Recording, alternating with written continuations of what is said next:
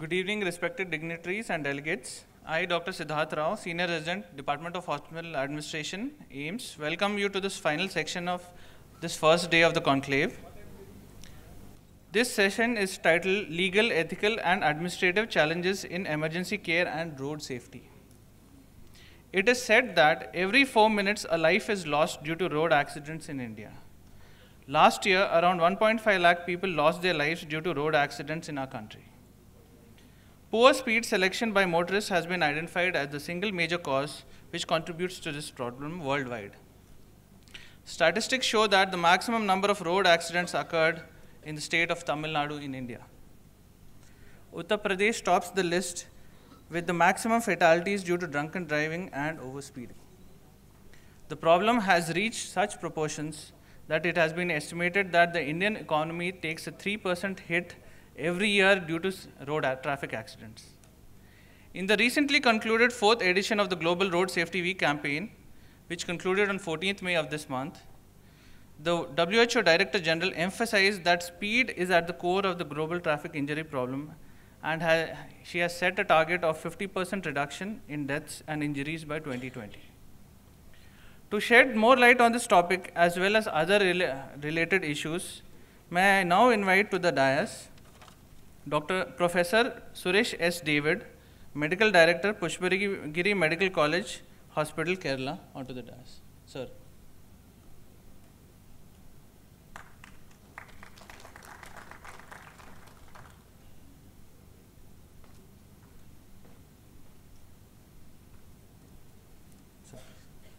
May I now invite Dr. A.K. Ahangar, Director, Sher-e-Kashmir Institute of Medical Sciences, Srinagar, and ex officio Secretary to Government of Jammu and Kashmir, onto the dais.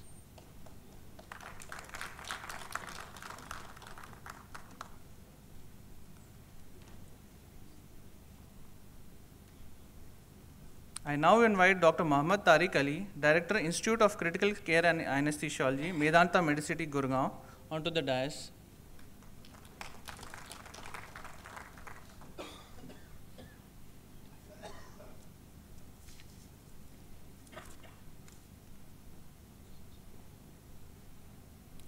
I now invite Dr. Tamoresh Kole, Head of Department, Accident and Emergency Services, Max Super Specialty Hospital, Saket, Delhi, onto the dais.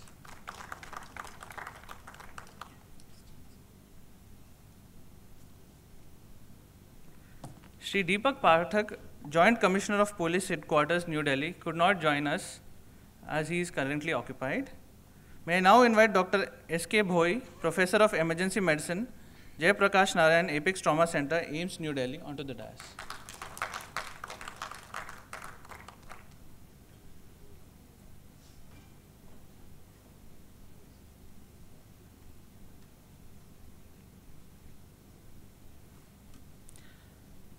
I now invite Mr. Saji Cherian, Director Operations, Save Life Foundation, onto the dais. Mr. Saji Cherian. I think he's not available. I invite Dr. Angel Rajan Singh, Assistant Professor, Department of Hospital Administration, AIMS, New Delhi, onto the dais.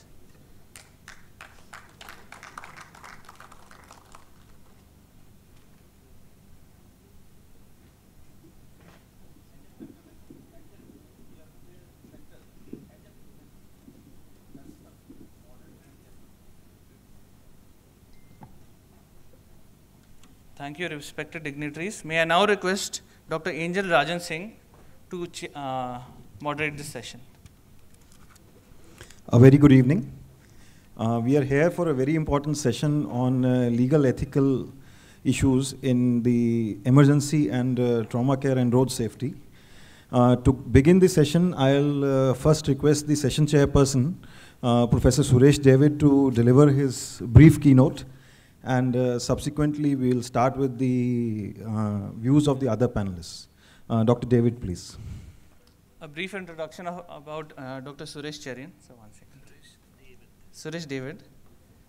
Dr. Suresh Samuel David is an Indian physician specializing in emergency medicine and is the medical director of Pushpagiri Medical College, Tiruvalla, Kerala. He is the first Indian physician to be formally trained in emergency medicine. Dr. David pioneered the practice of emergency medicine in India, and he is credited with founding the Department of Emergency Medicine at CMC Vellore. He is the first person to hold the position of a professor in emergency medicine in India. Dr. David has published 3 medical books on emergency medicine, and 2 of them are the first handbook and textbook on emergency medicine authored by an Indian. He is a fellow of Royal College of Physicians, London, and the Australasian College of Emergency Medicine. He is also the recipient of the Best Doctor Award from MGR Medical University, Tamil Nadu, and he has received a citation from the former President of India, Dr. APJ Abdul Kalam. Dr. Suresh David, sir. Thank you, and good evening. Being the last keynote speaker, I'm very glad that Dr. Angel Singh said a brief keynote, because that's precisely my intention. Because I do have the undue advantage that over the last so many hours, I've had the pleasure to savor the flavor of this conference. And based on my views that I've gathered, I have completely reorganized my slides. So I'm going to do less of talking, and I'm going to have my team to do most of the talking. To begin with, would you know what this animal is? Because I feel like this animal. This is called a meerkat, and it lives in the arid regions across the globe as different species. And I feel like this because Dr. Gupta has given me a task like carrying so many babies at the same time, because he wants me to speak on the legal, the ethical, the administrative challenges of emergency care and road safety, which makes 5 babies. So it is indeed a challenge for me. So what we intend to do is we are dropping off a few things along the way, because some of the babies are not really worth carrying. So we have decided to drop a few of the babies. And my job is to basically highlight a few issues which hopefully will give the cue for my team members to take over. So I bring you greetings from Pushpagiri Medical College Hospital, where I work. This is a 1,200 bedded medical college hospital in Kerala. And yes, I am primarily an emergency physician. I work in the emergency department. And to begin with, I just want to talk about the difference between the casualty and the emergency medicine department. Because in most hospitals across the country, we still have the casualty. There's a lot of difference. Casualty is the obsolete term, which actually should be relegated to the museums and put inside a bottle containing formalin, because it was something which came about during the World War I, where the casualties in a war were brought to a particular room. That was called the casualty room. The room still remains because America likes to hold on to it, and they call it the emergency room. But the rest of the world has changed on to ED, which is emergency department, because that was the place where casualty metamorphosed into emergency medicine, a distinct specialty which has the privilege of being the youngest specialty in India, because it came into notice by although the Medical Council of India knew about it in 1997, because I gave the proposal in 1997, but in 2009, yes, that's when they recognized the specialty, and in 2010 was when they started the recognition or the go-ahead for the MD in emergency medicine.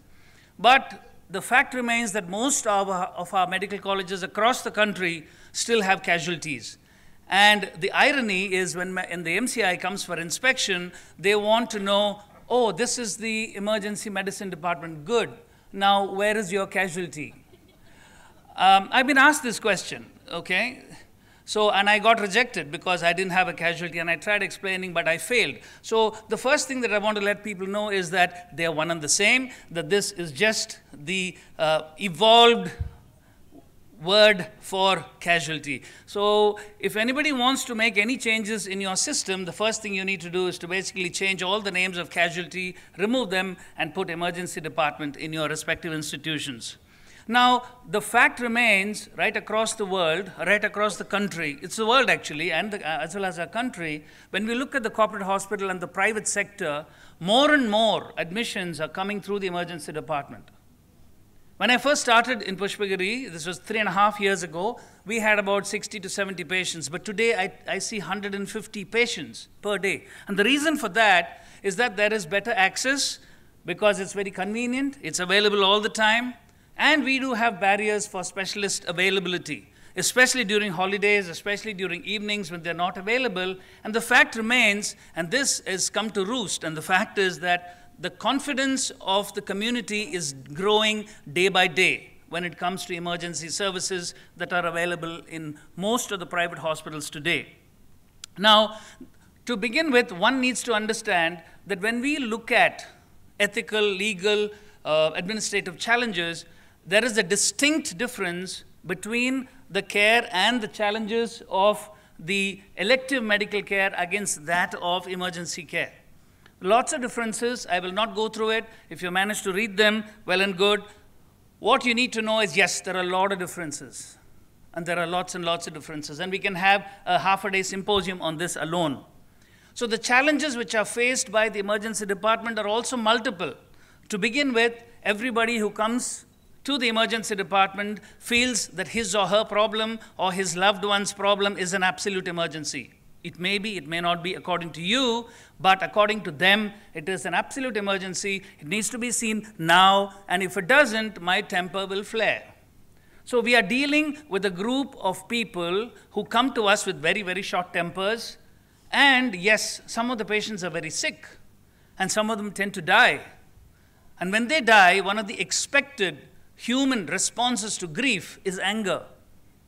So we have a group of people who potentially have a large predisposition to be angry.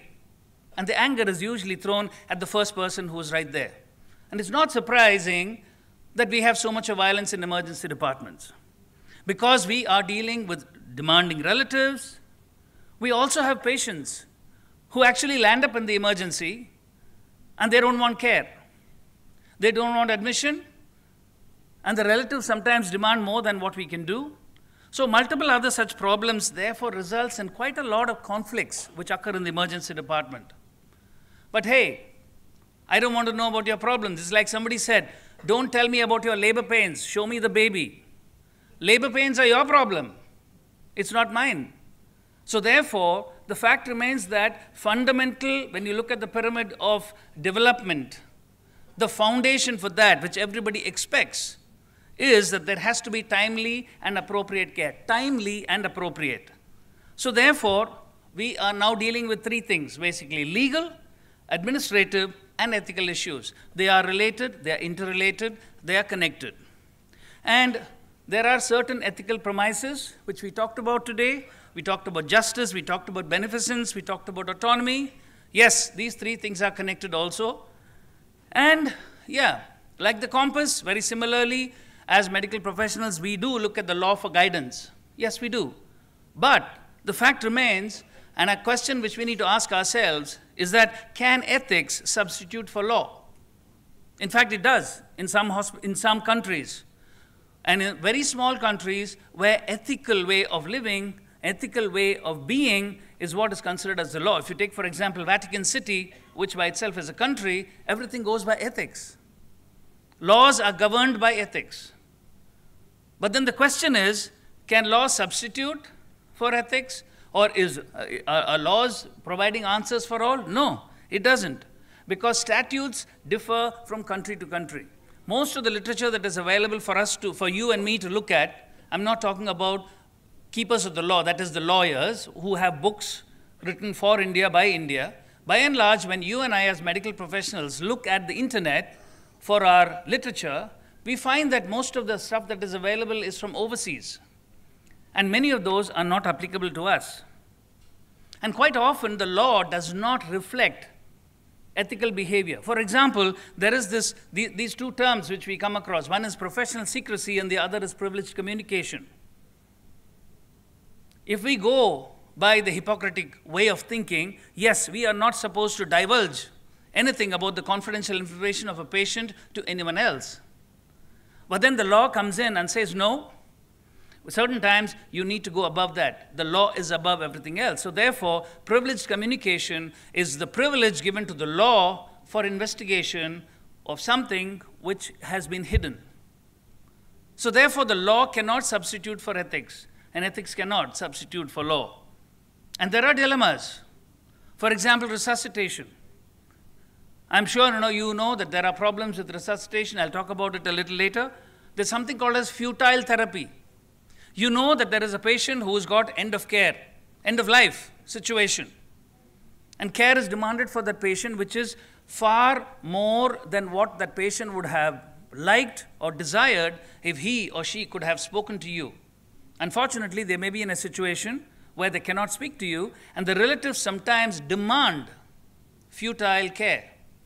So that's yet another problem that we face in the emergency department, because a patient will come in, he's 97 years old, he's got a fractured neck of femur, and he's got bilateral significance because they have kept him at home for 4 days. They bring him here, they bring him inside, and we find that he's really, really sick. He is going to die. But then sometimes the relatives will say, stop, please don't tell us anything about his death, because we have a wedding in the family 2 days from now. Keep him alive, whatever you do. Even if he dies, keep him alive. Even if he dies, keep him alive. This is what another relatives told me.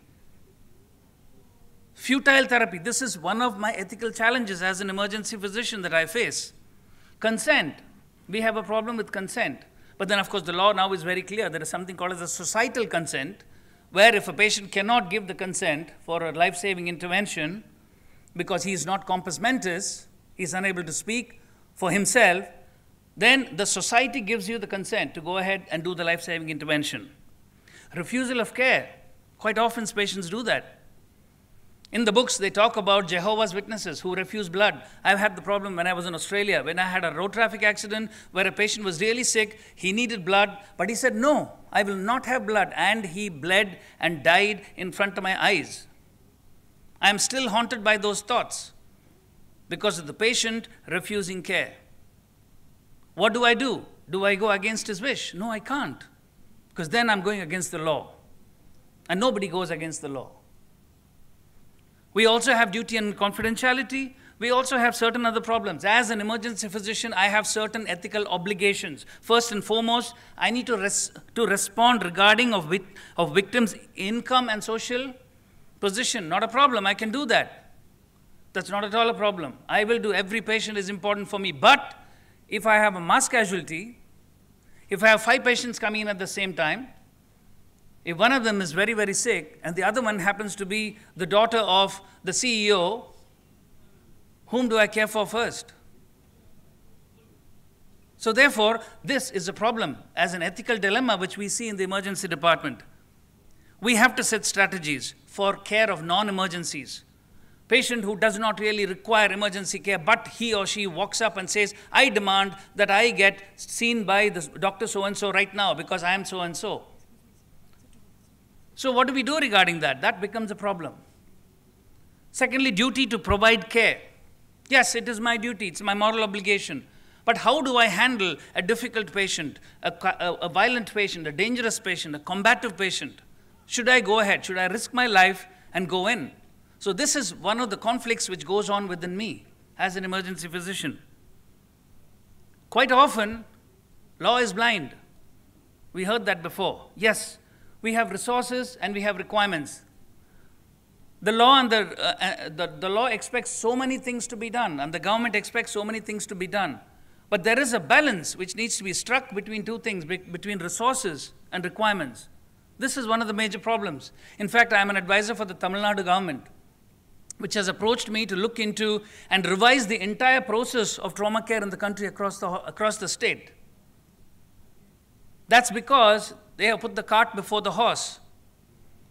They have procured all the equipment, stocked all the trauma centers, but there has been no capacity building. In fact, my team is going to talk about it. There are certain administrative challenges. Yes, we need to augment our ED services, our emergency resources, and we need to do capacity building and service, and we have to improve the efficiency and productivity. So many things to talk about and so little time to do so. Yes, multiple things to talk about. Structural redesigning of hospitals and emergency departments, computerization. To think about, this is a food for thought. Should we introduce physician assistants and nurse practitioners in the emergency department to expedite patient care? Because it is happening in outpatients across the country. So should the government of India look at this possibility to assist emergency physicians to expedite patient care in busy emergency departments. Multiple things are there.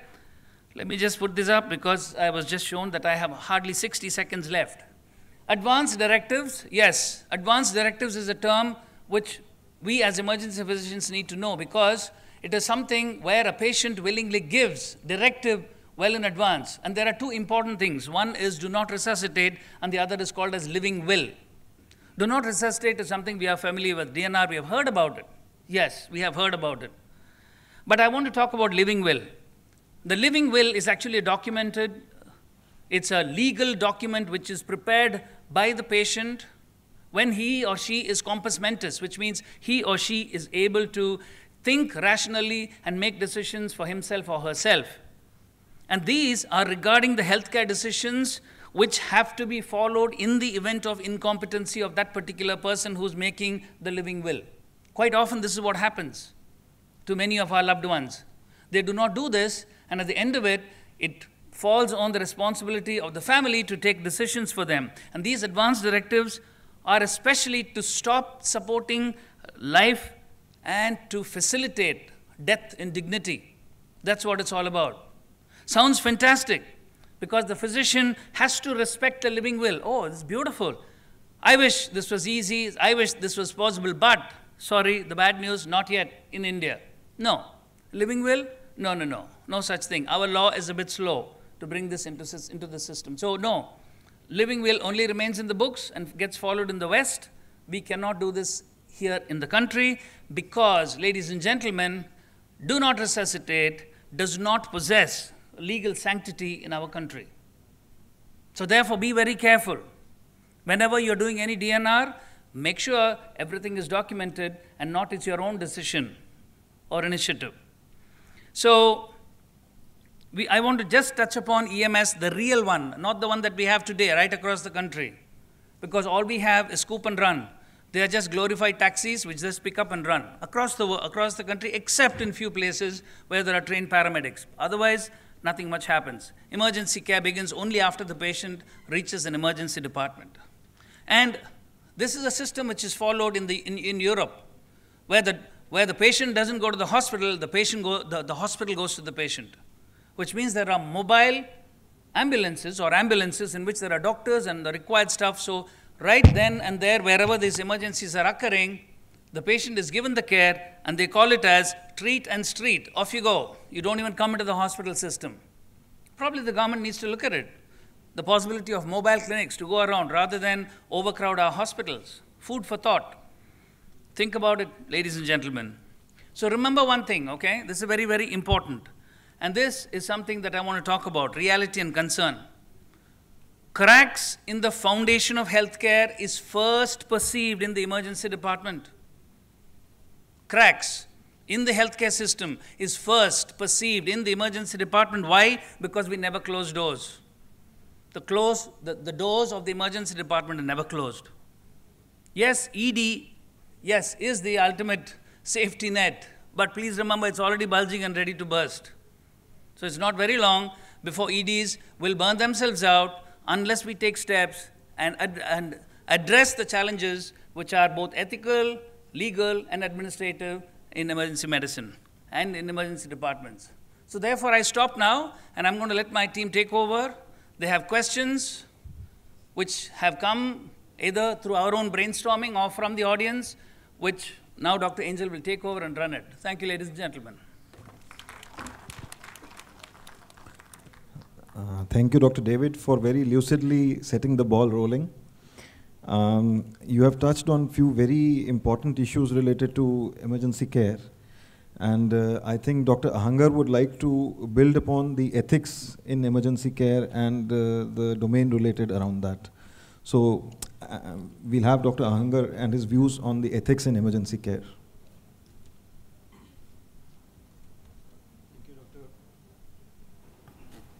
Thank you, Dr. Gupta and his team for inviting me to participate in this conclave. Well, so far as emergency medicine and road safety is concerned, I'm the person who least knows about this subject. By default, I happen to be the administrator, but otherwise I'm an open heart surgeon. Somehow, since the topic has come up, I would touch it.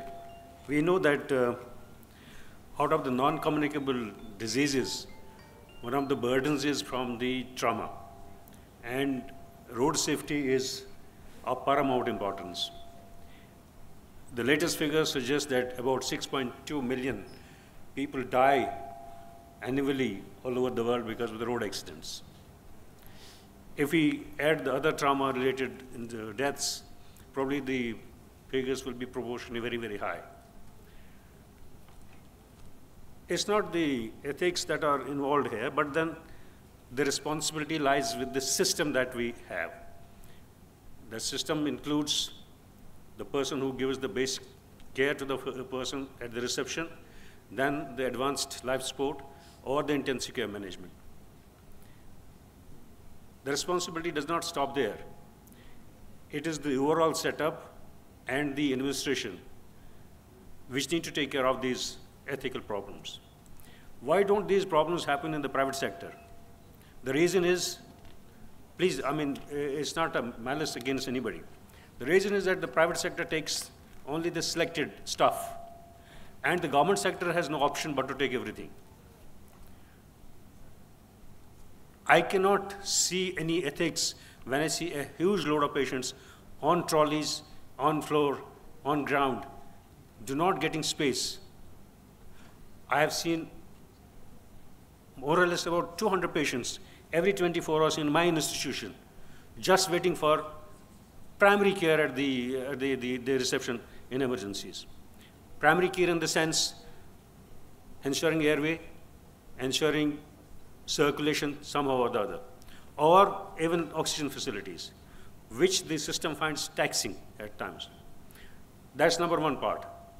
Number two is, unless we have advanced life support system adopted in all the tertiary care centers, and we have a very good infrastructure at the peripheral health services, we probably cannot do justice with the ethics here and there. My source of concern would be not only in terms of the emergency and trauma management, but overall ethics. How do we address the ethics when we teach students? When, as a teacher, I put a student to every test, every problem, beyond what I teach him, I make him or her do my own personal jobs also, writing letters for me, posting them, writing literature for me. Where are those ethics involved? We need to have an introspection also ourselves. But, well, that's something different. As an administrator, I would be in the forefront to make sure that I provide a system which has all the infrastructure, which has all the facilities, which has all the equipment, and the manpower supporting it. As long as it is not there, I do not find any scope for the ethics to get involved in coming for the management of a particular person. However, when we talk of the ethics, a person, be it a doctor, be it a nurse, be it an intensivist, when he or she is put to the accountability because of a fault somewhere, because of a negligence somewhere, which may not be deliberate. And how often does it happen deliberately? No, it doesn't happen deliberately. Nobody will do it with intention. As long as we have Hippocratic oath with us, no doctor on the earth can think of committing a blunder or mistake or a negligence. It is the system that he or she gets trapped into and faces the consequences. And at that point of time, it is neither the law, nor the lawmaker, nor the law enforcing agency that comes to his rescue. How often have we seen our parliamentarians, the so-called lawmakers, following the law in the parliament itself, the highest temple? We have seen it. And when it comes to a doctor or a system or a Medicare, yes, everybody puts a rider there. They have not delivered the care, they have committed negligence, they need to be penalized. But who is at fault? As long as supporting a system is concerned, be it finances, be it administrative support, be it the legal sport. All the institutions have their legal advisors with them. But how often do those legal advisors sustain or support the system? Very rarely. So my point of concern is, I was just noting down things from your speech, as you said right now. I mean, we have a society, that's its own responsibility.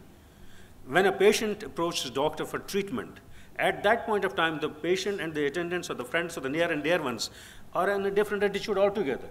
That time, the doctor is the God. But when there is a little bit of, not negligence by design, but by default, that time, the doctor is not the God or semi-God, but he is something different. Where does the teacher's role for mentoring the student come? How often do we have mentoring in our institutions? Not frequently, very infrequently. And then the doctor himself. These things happen very, very rarely. It is not a matter of routine. It happens very, very rare. These are rarest of the rare cases, as the law says. The society that we face, that becomes hostile all of a sudden when there is a bit of, say, a negligence, I repeat, by default. That time the things change entirely differently. The reason is, I'll quote, a teacher asks a student, your friend needs 500 rupees. How much will you give him? He says, all the more 500 rupees. The teacher says, no, he doesn't need 500, he needs only 400. How much will he return to you? Student says, 0. Teacher tells the student, you're wrong, you're a fool. Student replies, sir, you don't know my friends.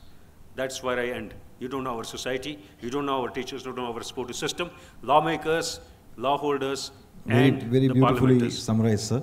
As far as the society and the considerations are concerned, I think Mr. Cherian from the Save Life Foundation has done a lot of social work and a social movement which has impacted a large population of the society. And we can have his views on road safety and the work the Save Life Foundation has done in that direction and the success they have achieved in that movement. Dr. Cherian.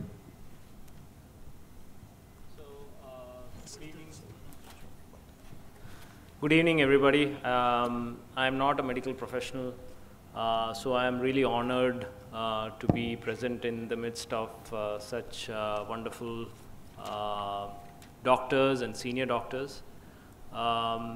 Save Life Foundation is a non-profit which works specifically on the issue of road safety and emergency care. We don't have a single doctor in our team. What we recognized is that India loses almost 400 people every day in road crashes. We don't call it accidents, we call it crash. So each and every crash that happens is preventable. So people are dying of preventable injuries. We started off the organization because of a crash that happened, and the founder lost his nephew because he bled to death on the road. A young school-going kid was hit by a vehicle, and 45 minutes he lay on the road, and not a single person called for help or for the responders. We looked at this aspect and tried to figure out why are people dying on the roads? What's the primary reason? And what we figured out is there is a major gap in the system. In fact, there is no system in place. When a crash happens, typically what we call as a chain of survival for the victim starts. The first link in that chain is bystander care, which is very crucial. In India, the general thought process is that we Indians are apathetic, which is absolutely wrong. Indians are not apathetic. So when there is a train crash that happens, or a building collapse, or even a bomb blast, we see people actually rushing in and helping out the victims. But when it comes to road crashes and when it comes to victims of violence, for example, in the case of Nirbhaya, we see people hesitate. We found out through a national survey that people do not help road crash victims because of 3 primary reasons. One is police harassment, which happens. Second is detention at the hospital, and third is the long judicial process that they get sucked into. In the West, in the developed nations, even when they have the best emergency response system, like 911, they have what we call as the Good Samaritan laws, where they motivate, encourage, and protect people to come ahead and help and call emergency response. In India, we don't have that. And so we took up this whole issue and say, okay, let's first fix this link, first link in the chain of survival. And that's how the whole Good Samaritan movement started. So because of our petition, last year the Supreme Court came out with a judgment on March 30th, 2016, providing for Good Samaritan protection for every citizen in this country. So basically, when any citizen calls the ambulance or calls for the police, he can remain anonymous. He need not even share his name or his address. Even when he goes to the hospital, the doctors are not supposed to take down that person's name. There is no compulsion to write his name on the MLC form. So what I and what our organization believes is that we don't have an emergency response system in India as of now. Look at the capital city. We work with the Delhi police very closely. In fact, Mr. Pathak, if he would have been here, the PCR vans in Delhi unofficially is probably Asia's largest ambulance service. Every year, close to 50,000 victims they take to the hospital. That's not the job of a police van. The job of a police van is to provide law and order and take care of that. But unfortunately, in the capital city of India, we don't even have a proper ambulance service. The fact that doctors get attacked in the hospitals is because the patient is not getting any intervention on the way. He reaches the the emergency medicine department in a very bad shape because he doesn't get any help. So I think we can have Dr. Tariq give his views on the ambulance and the pre-hospital care as far as EMS is concerned while we are discussing this topic. So I'll request Dr. Tariq to please share his views on this. Road crashes. Beautiful term. Look, it was rightly pointed out that in our country, Uttar Pradesh, in the state of Uttar Pradesh, we have the maximum number of casualties. Right, and that is because not only of the structure of the roads, but the attitude of drivers and the general population as such. Their tempers are high and their threshold is very, very low. Now, when you look at any ambulance arriving at a scene, well, do they just scoop the patient and run, as you pointed out? Well, I think in the current circumstances of staffing and the qualification of our ambulance staff, I think that is one of the best ways. We really need to look into that because there is a certain amount of delay in reaching the scene. That's the first thing. Second, if you don't scoop and run, by the time you return, the delay is double. So we really need to look at what is the right approach for the Indian scenario to choose between scoop and run versus stay and play. The other thing that I would like to point out that we are all taught about, all doctors, at least we are taught about the BLS, that is the basic life support. Now, I think a move should be there, particularly from all the important people around here, that when we are taught about BLS, the first thing is the bystander response. The bystander is a common person. If there is a crash, even in a university or say a factory where people are reasonably kind of educated, there is no bystander response. So my suggestion here would be that whether it is a government service or it is a private sector service. Upon employment of a particular individual, when he's called in for his medical checkup, they should also have some knowledge or some competence about the BLS. This is what I would suggest. Thank you, Dr. Tariq. I think the chain of survival was a very beautiful term given by Dr. Cherian.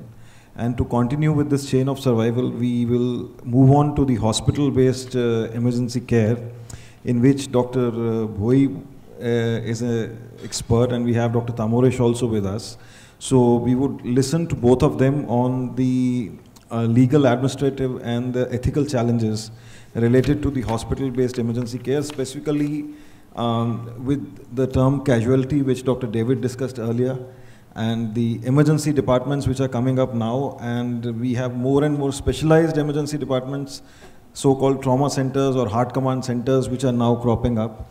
And I would request Dr. Bhoi to start the discussion on this topic.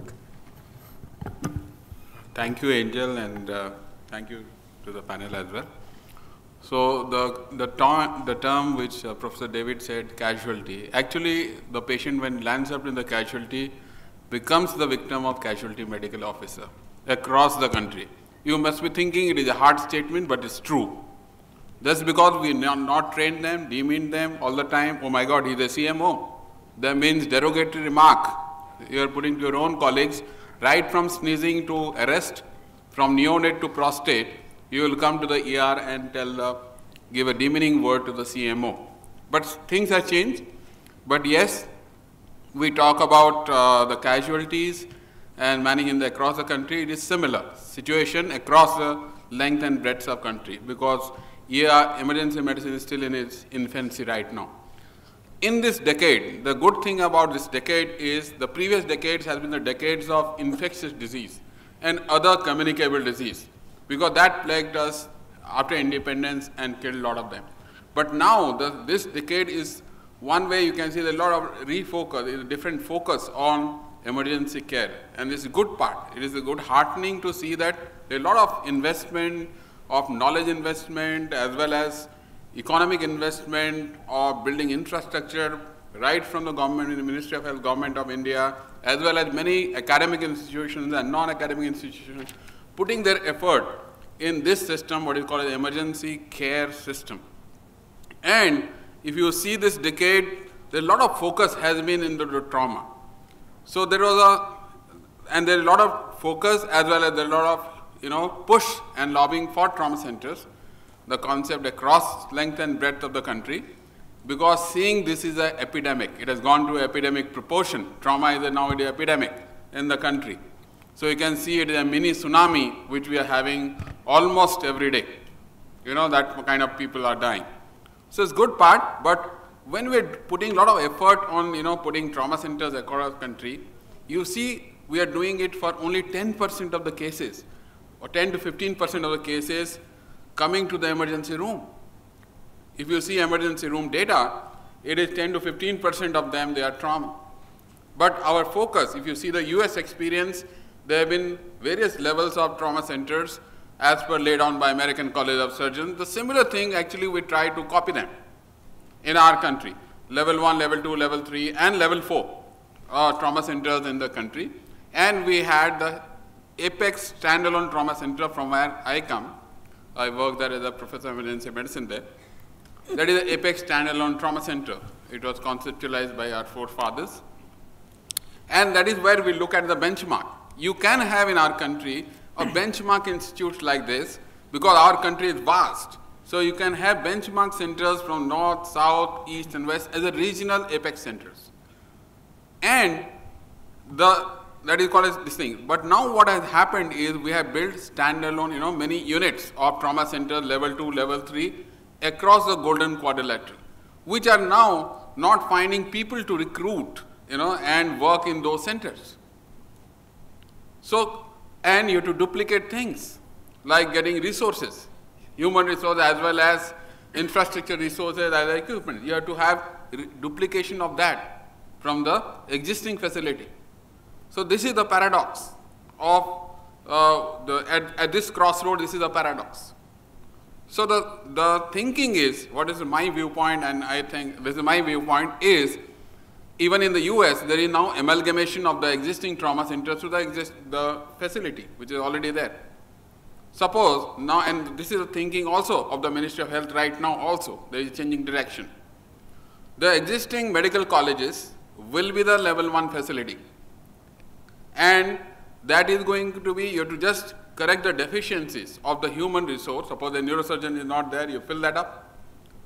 And we know that all medical colleges will have the CT scans and everything because it is required for MCI recognition.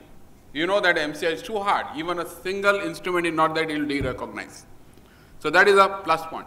So you make them as a level 1 trauma center, existing facility, and level 2. And we are trying to fill that up. Angel is also in the same committee. So we are looking at that issue. The other aspect is emergency medicine, which caters to almost 90% of the non-trauma emergencies. So my viewpoint is you should have emergency care system rather than have standalone trauma centers, where you will not find people to work. In the existing facility, have a emergency room which caters to trauma. Yes, there is a lot of focus on trauma by Government of India. With the same money, same economic investment, you can build a beautiful system which takes care of the trauma. Yes, that is taken care of, but it benefits 90% of other patients, including mass casualty and disasters. So that is a take I would like to give. And I think we will carry on that with Dr. Tamorish. He has been building the concept of emergency medicine in Max hospitals for almost a decade and has very recently shifted to VPS Healthcare with the aim of building the entire emergency medicine department and the system over there. So we could have Dr. Tamorish talk about the challenges of building an emergency system and also the manpower and staffing issues in that before we open the floor to the house for questions. I think, thank you all the panelists. Almost every point is touched, and I echo all your views in similar manner. Now I come from the other side of healthcare, the private healthcare, and we face similar challenges. And if you take these 3 pillars of challenges, legal, ethical, administrative, I think fundamental problem with private healthcare is administrative. Because when a patient walks into a private healthcare, be it of any sort, the expectation is much higher.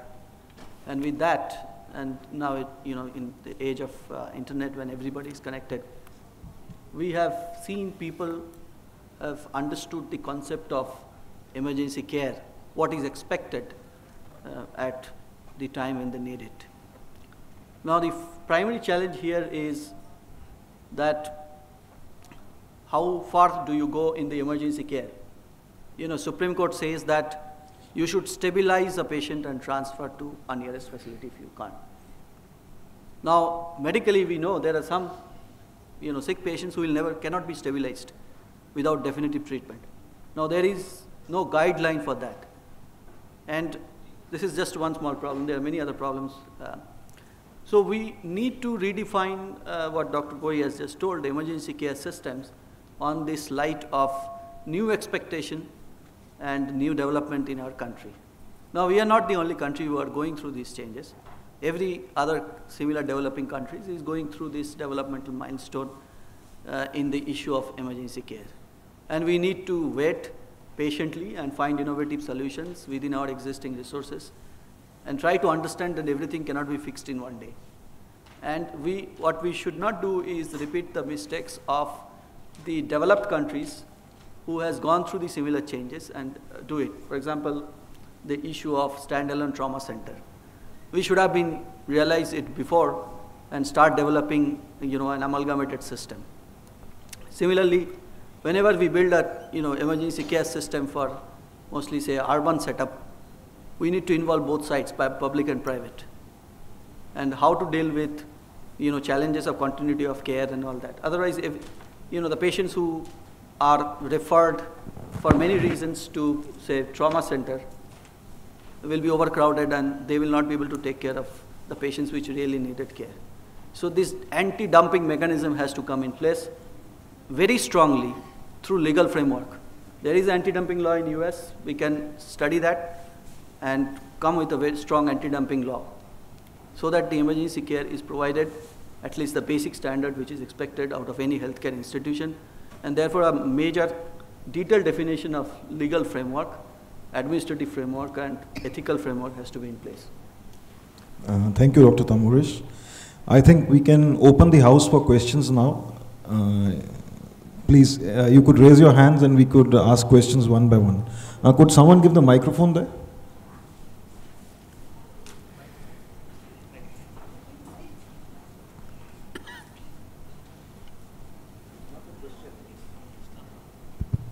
It's not a question, it's some small submission. In the armed forces, we don't everywhere have the medical staff, medical assistants or the nursing assistants. So we have a concept of the battlefield nursing assistants, the buddy care. As Dr. Tariq said, I am on deputation to the Indian Coast Guard quarters in Bombay.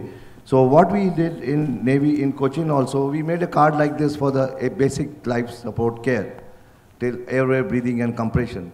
Now one of the work mandates of the Coast Guard also is a community participation outreach program. We do it for the fishermen at sea. So we have made it into Marathi language also, and it's our endeavor to teach the people in the basic life support. Not everywhere you will get the medical staff. That is my only submission. And so that we can make it compulsory, why not in the private organizations also? This side, please. Left.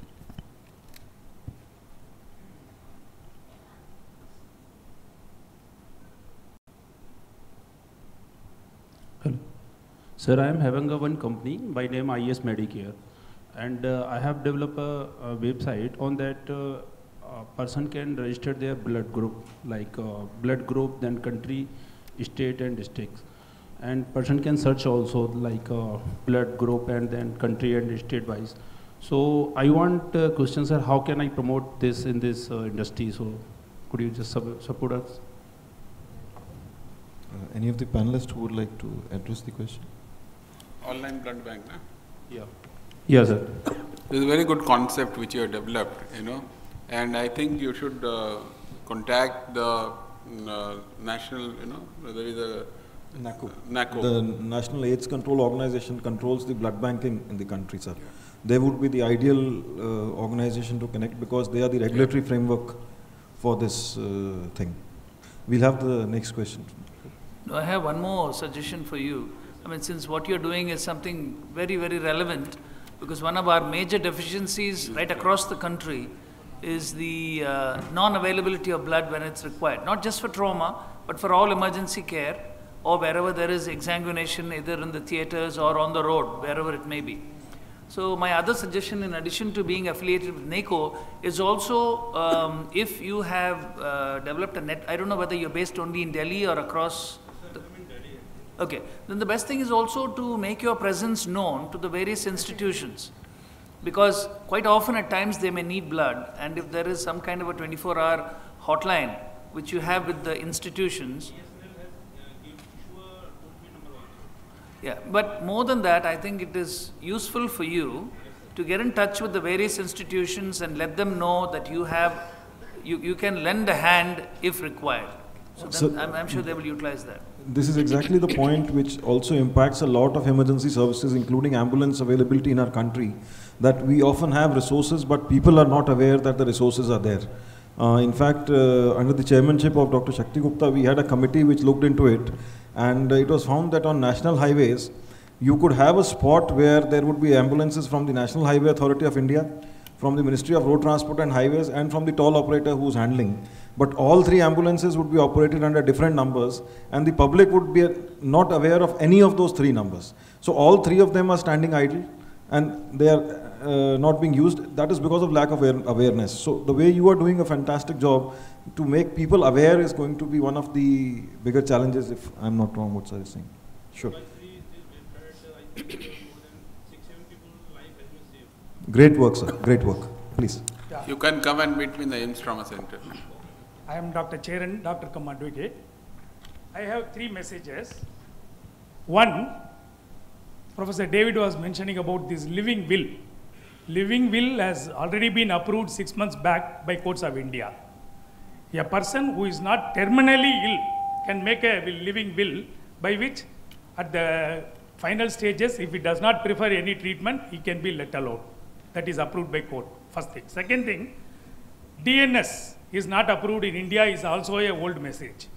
Because DNS was considered equivalent to a suicide and then it was not allowed.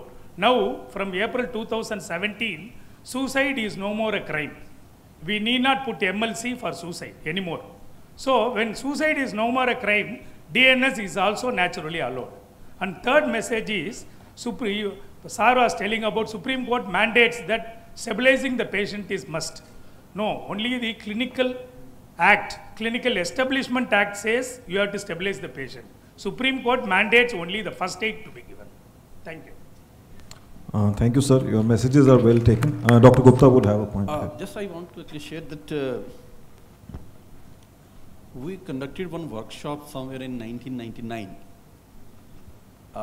to develop the modalities for providing comprehensive trauma care services for the Delhi metropolis.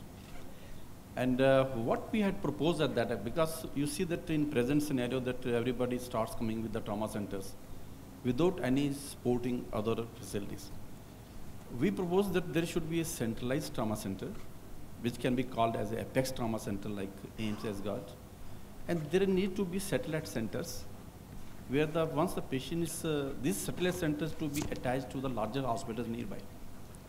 And if there is an accident, and the patient immediately can be taken to the satellite center, where after resuscitation, stabilization, and first aid, that can be referred to the nearest hospital which has been identified or designated hospital, rather than sending this patient directly to the trauma center, which is already overburdened actually. And what is missing at the, we also proposed that there should be a networking of the hospitals within that loop. And with close coordination with the CATS ambulances, with the police ambulances, with the police, with army, and with other sources actually, so that actually they know their strength. So that one hospital does not know actually the strength in other hospitals. That in terms of manpower, in terms of equipment, in terms of services, or specialist services. So when we submitted this proposal to then actually Health Secretary, Mr. B.P. Singh at that time, actually he said that this is an excellent proposal, so we have proposed about 200 crore rupees at that time. They said that will increase to about 800 crore, we'll definitely get through the World Bank. And we again revised that actually and submitted to that actually, but I'm happy that the Apex Center has come, but there is no satellite center still has to take it. So what I propose that if we go for the establishing this comprehensive trauma care services, whether in metro or other large cities, if we don't work like, if we start only making the trauma center, it will not serve the purpose. It has to be total comprehensive system, which will take care about all aspects. Because if you take the example of President Ronald Reagan, when he was shot, he was taken to the immediate nearest facility, healthcare facility. And the intervention done with them immediately, and he survived.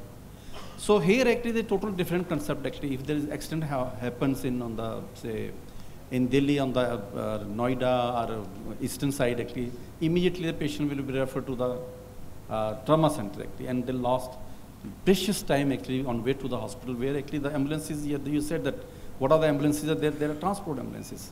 So they don't provide actually level of treatment which is required to the patient, injured patient, which he requires at that time actually, and we lose 40 to 50% of patient on way. I think when we are proposing, we should propose a total comprehensive project rather than actually government in a very haphazard manner. Politically actually give a trauma center to this state, but there is no supporting services. And I need comments from Dr. Suresh David. Thank you so much, sir. And yes, please, sir. That's it. So I think the outcome will be better for any emergency and trauma case will be if we add 5 pillars, especially for trauma, 5 pillars of road traffic crash victims treatment. The first will be especially work on the leadership. Second pillar is legislation, strengthening our existing legislations. Third is obviously funding. And fourth is the capacity building. And obviously, at the policy level is one more pillar, is the policy which you talked about, that comprehensive policy on an integrated trauma care system, which should, I feel that we should be talking about an emergency care system which includes trauma, rather than only talking about trauma system and leaving out 90% of the population who comes to the emergency room. And I think that if the government of India, we had a discussion last week, I think we had with Angel and with the Joint Secretary sir, that we said that those institutions which are going to get funding through trauma project, they have to have emergency medicine program or emergency medicine or emergency department, structured emergency medicine department in their hospital as a mandatory thing.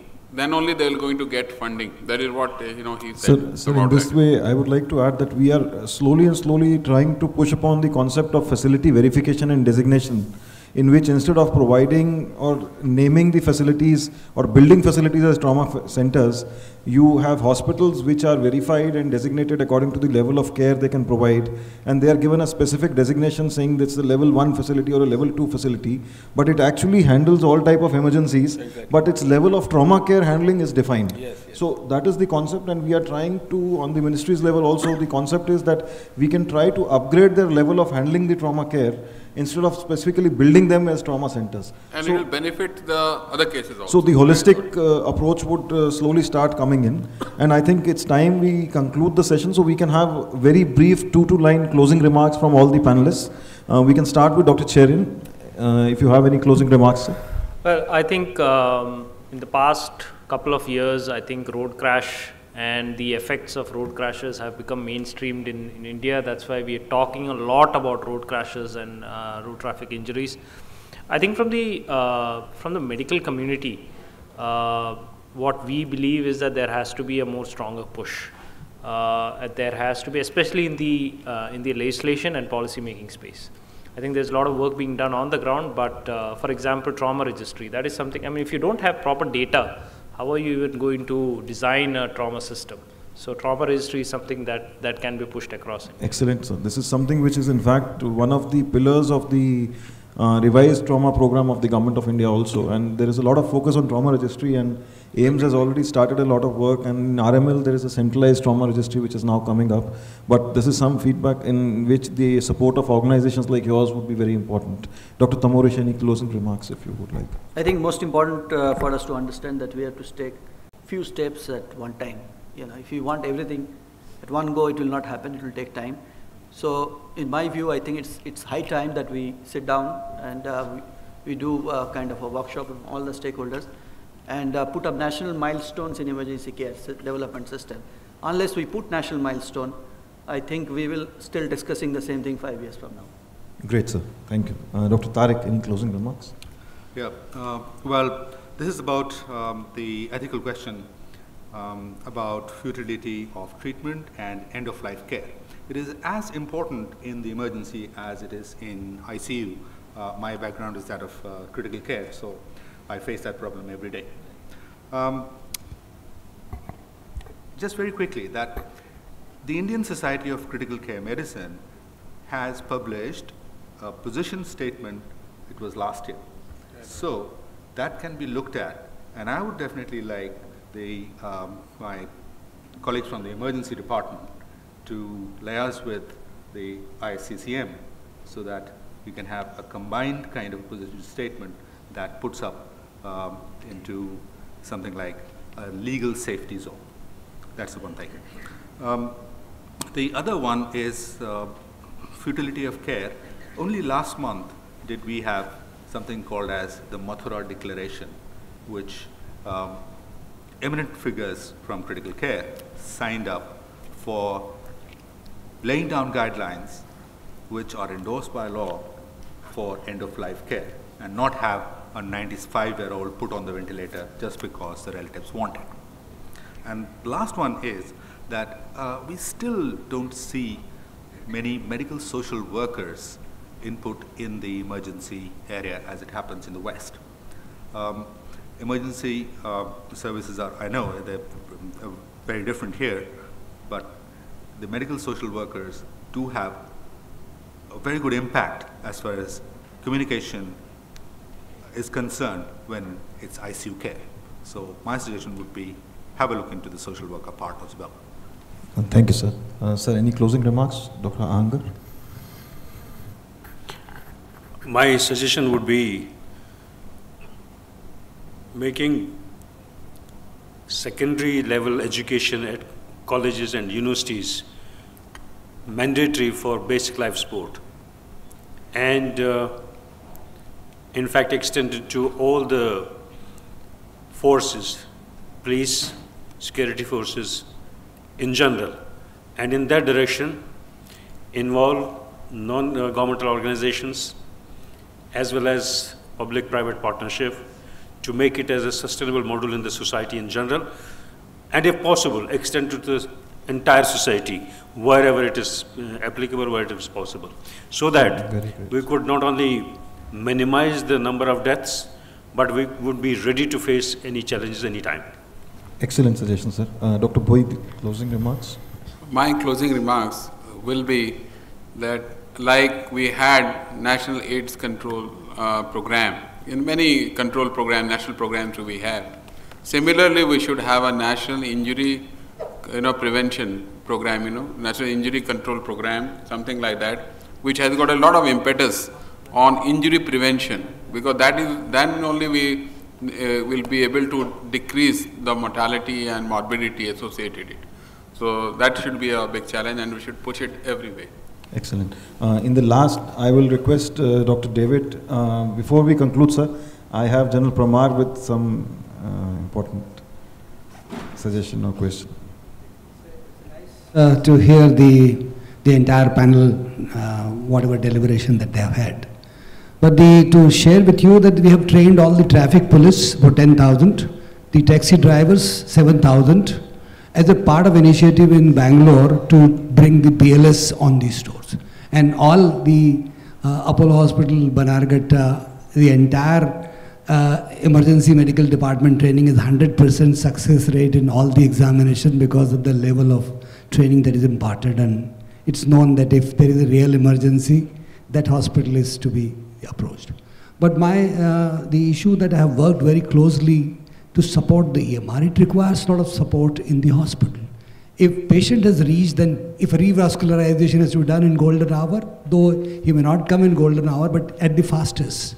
In the stroke cases or whatever has to happen, the entire system has to be reworked with a network, accountability, responsibility, and the team should be available that having patient received in the EMR, he should be able to be looked after, salvaged, survived, to give a best of honor that you need another support system in the entire hospital, whether blood bank, whether diagnostics and CT and MRI or cath lab and all that. It has to be integrated into one to deliver, to get the best out of the EMR services. So it should not be lost sight of, when you build the services, collateral department to support the EMR has to come, a staff designated who responsibility, who will be available. If it is done, then only the benefit of the EMR will be arrived at.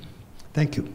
Thank you, sir. I'll now request Dr. David, the chairperson of the session, to kindly give the closing remarks as to conclude the session. Thank you, Dr. Angel. I think it's been fantastic listening to all of you, and I'd like to finish with 3 points. And the first one is, I'd like to give special credit to the armed forces, because I see that there are representatives here, and I have interacted with the armed forces all over the country, as well as with INS Ashwini very recently. One of the things that I believe that we have to learn from the army is that they're echelons of care. And I don't understand why, when we have such a fantastic system sitting right here, we have not really thought about it. You see, they have the field hospital, then they have the base hospital, then they have the command hospital, and then finally, that's when the patients land up in the R&R, where they are airlifted most often. So that's why they never get stressed, they never get overburdened and overcrowded, because they've got a fantastic system. So that is something that we should look at, because that reflects what we have been hearing from Professor Boy. That's my second point, and that is the amalgamation of trauma care with emergency care. So you have basically an integrated emergency care system rather than look at just trauma care system development. So I only hope that the government of India would look at it positively and invest in the right way, where we don't put the cart before the horse, as I said. It has to be a three-pronged approach where you have to do capacity building as much as you are investing in terms of equipment. Because unless they go hand in hand, quite often you find that there's equipment, but they're just rusting and rotting in the so-called trauma centers, which are not being used. So I'm sure it will come through. And the third point, of course, that I want to talk about was that whatever we say and do, I only wish that it goes beyond what we have said so far, because most of us are on the same page, as you can see. We are all talking about the same thing, and you all agree with me. But if there is some way by which I would ask Dr. Gupta and his colleagues to make sure that whatever we are deliberating upon here is listened to and understood by the government, so that we can take some positive steps, because I'm sure Dr. Angel and Professor Boy are all involved in this, but I think you and your team, you're all heavyweights, and I'm sure you'll be able to push this through, because I come from a small village out in Kerala. But one of the lessons that I want to leave behind, in addition to what we have heard so far, that's my third point, and that is having the community involvement. Because what we have spoken about is so far developing the personnel, developing the equipment and everything, but ultimately the recipients are the community. Because having worked in CMC Vellore for nearly 25 years, I've been there for 40 years, and having moved to Kerala 3 years ago, I find that there's a stark difference between what I saw in Vellore and what I see in Kerala. In Kerala, the accidents are very, very minimum. The trauma is very minimal. Why? It is because of the level of education, the level of awareness in the community about the dangers. And quite often it is our people. If you take, for example, the two places, which is Tamil Nadu and Uttar Pradesh. Tamil Nadu probably because it is being reported most. Like the first HIV case was reported in Tamil Nadu because the reporting system is better.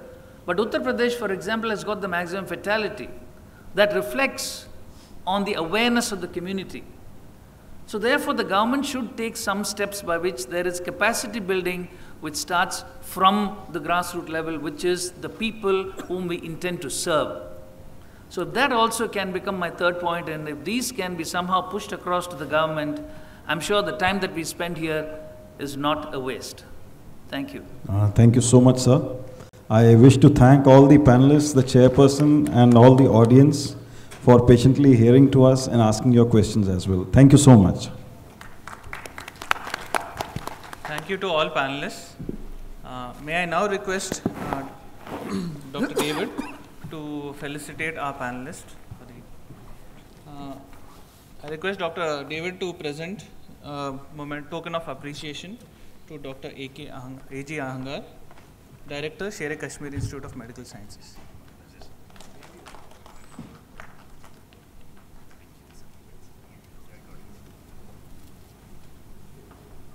May now request Dr. David to present a token of appreciation to Dr. Muhammad Tariq Ali.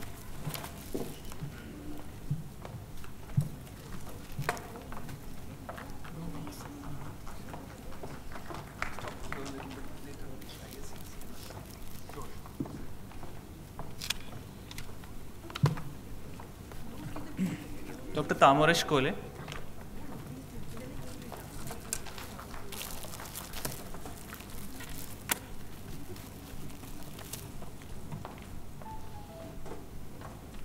Dr. S.K. Bhoi.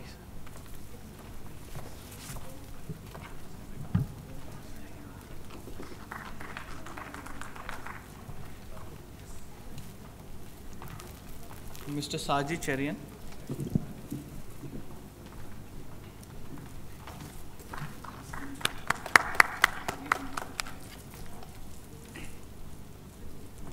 May I now request Professor Shakti Kumar Gupta to present a token of appreciation to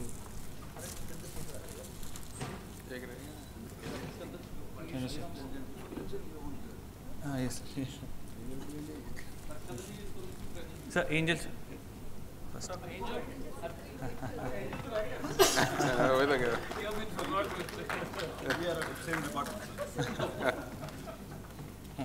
I now request Dr. Chandrasekhar sir to present a token of appreciation to Dr. Suresh S. David.